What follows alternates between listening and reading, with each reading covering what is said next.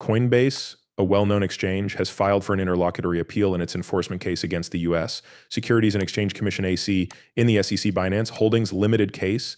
It does this because Judge Jackson recently ruled against the SEC in the Binance BNB case. Last week, Judge Jackson said that Binance's sales of BNB tokens on secondary markets do not count as stocks.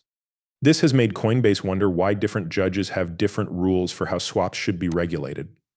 The court where you are being sued or the judge who is in charge of your case shouldn't decide who is responsible. In our enforcement action against them, we sent Judge Jackson a notice earlier today.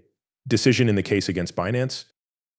Paul Grewal, who is the SEC's chief legal officer for Coinbase, was completely ignored by this decision. The Tuktaxia show a big difference in how U.S. district judges handle cryptocurrency transactions. There were times when the courts had different opinions about whether or not similar deals were securities. These cases involved big trades. Grewal criticized the SEC's approach for regulating crypto as being based on lawsuits. He stressed the need for consistent legal standards and said that different courts and judges shouldn't have different rules. Earlier this year, in April 2024, they asked Judge Fila to stop the SSC lawsuit. They said there were strong disagreements about whether the Howey test should be used for deals in the secondary market for cryptocurrencies. Coinbase pointed out that the Howey test is not met by XRP trades on secondary markets in the Ripple v. SEC case, which was decided by Judge Torres. According to Coinbase, this split among judges' opinions makes it hard to know what the laws are that govern cryptocurrency. The U.S. Securities and Exchange Commission replied to Coinbase's move by saying that Ripple's view on how to use the Howey test for sales on secondary markets has not been accepted by any court. Ripple has been at the center of both problems and new ideas in the industry. Its leaders have also been in the news a lot, from the ongoing fallout from the collapse of FTX to the legal battles over XRP and the launch of the new stablecoin Rest. Recent court rulings have led to both successes and more questions about how XRP should be regulated. At the same time, Ripple's planned addition of RILU is meant to make XRP more useful in foreign trade. The recent order from the court for the Northern District of California greatly limited the case, leaving only a small state law claim about allegedly false claims. The main issue in the current legal dispute is whether or not XRP is a security. This conversation has a big effect on Ripple and the altcoin market as a whole. The decision in New California is good for Ripple, but it also makes it more likely that XRP could be seen as a security in some scenarios.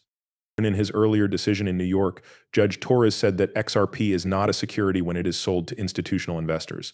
This view is different from that. Lawyers and lawyers. Mark Fagel and Fred Rispoli have both written about what they think these recent court decisions mean. Rispoli, a strong supporter of XRP, brought up the possibility that California law could change the meaning of securities in light of the court's decision. The statement shows how unclear and complicated things are when it comes to XRP's regulatory standing. The Court of 9T's decision left open the chance that California law, but not federal law, could classify XRP as a security. He said Mark Fagel, on the other hand, gave a more complex view by drawing on his vast knowledge of the SEC. He talked a lot about how complicated it is to figure out whether or not XRP trades are regulated by securities law when federal and state factors interact. Even though California's use of federal standards like the Howey test changes how things are interpreted locally, Fagel pointed out that there are still some bigger effects for federal courts that are looking for guidance. The Howey test is used in California in a big way, but it doesn't always decide what happens at the federal level. The Howey test, which comes from a major Supreme Court decision in 1946, is one of the most important ways to tell if a deal is an investment contract and therefore a security. It checks to see if money is put into a shared business with the main goal of making money off of other people's work. One of the main points of Ripple's legal battles has been whether or not XRP meets these standards.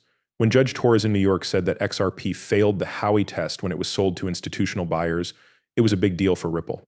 Ripple has a good legal case against the SEC now that this decision has been made.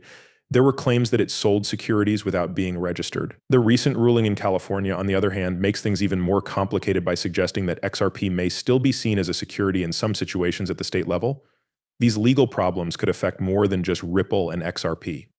They could also affect the whole Bitcoin market.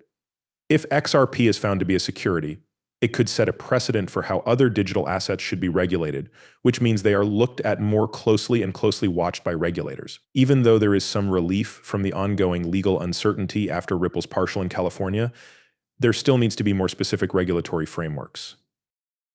The rules that govern cryptocurrencies are still changing, and the outcomes of these court cases will likely have an effect on how digital assets are positioned in the future. Ripple is still committed to its goal, even as it deals with these legal problems. Hey, Brad Garlinghouse, the CEO of Ripple, has repeatedly stressed how important clear rules are and how important it is for laws to support innovation. The most recent court decisions show that Bitcoin regulation needs to be more complex. Monica Long, president of Ripple, talks about how it works with XRP and the plans for the Ripple stablecoin community. In the meantime, Monica Long, president of Ripple, talked about the much anticipated Ripple stablecoin love and how it might affect XRP's strategy in a recent podcast interview on The Scoop. Long's comments give us a general idea of how Roost will add to and improve the current XRP environment as Ripple continues to make new discoveries in the cryptocurrency field. Erlu, which is about to go live, is designed to work perfectly with XRP, especially to speed up trades between countries. This has been known for a long time. It has been made clear for a long time that Rulu is meant to work with XRP. Our goal is to make XRP work better in our payment solutions so that cross-border operations go as smoothly as possible. Utilizing the benefits of both Ethereum and XRP, Ripple wants to increase the number of users on the XRP ledger without lowering the use of XRP. In April, Ripple said it would join the $150 billion stablecoin market with the release of Riluist, a stablecoin that is tied to the US dollar. This move is a major turning point for Ripple as it adds more products to its line. With XRP acting as a bridge currency, Ripple's on-demand liquidity product, which lets banks and other financial institutions settle transactions quickly, is likely to rely on the stablecoin a lot.